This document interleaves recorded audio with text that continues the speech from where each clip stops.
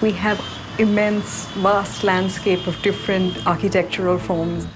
You have different people, you have different architectural styles, and being a local guide help participants of our walks get a sense of the route that we're going to take, and is really useful for tourists and visitors to the city.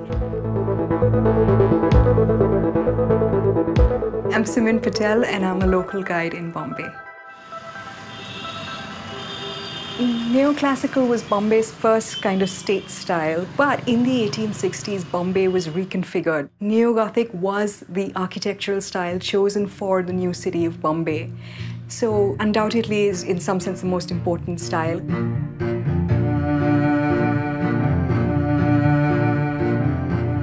The most famous was the Chhatrapati Shivaji Maharaj terminus.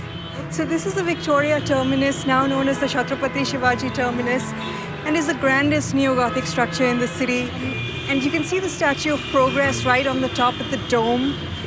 There was a statue of Queen Victoria under the clock, which has been removed after independence. All the main civic buildings in the city are all neo-Gothic.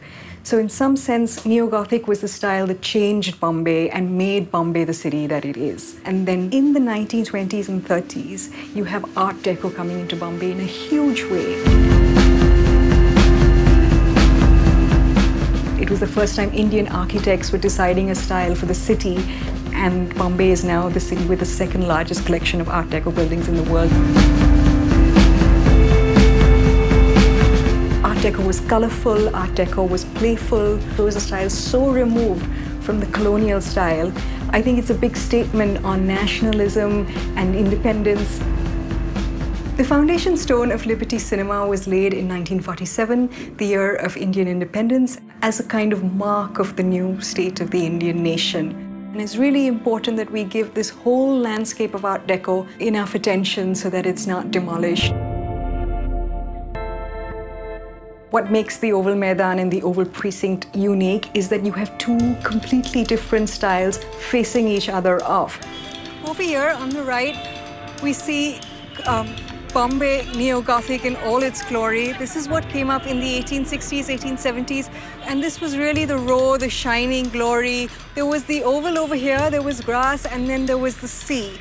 This land had been reclaimed, and all these new structures came on it, effectively blocking the view that these neo-Gothic structures once had of the sea.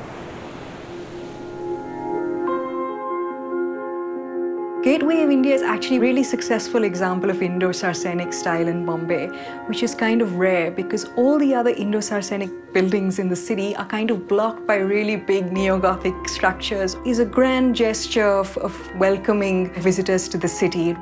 I think the cosmopolitanism of the city makes it really special because Bombay is decidedly different from other parts of the world. We have people from different backgrounds that came and sort of made Bombay from the early 1800s. That's a trend that continues till today. You have different architectural styles, different kinds of people, and that's really the most interesting thing about the city.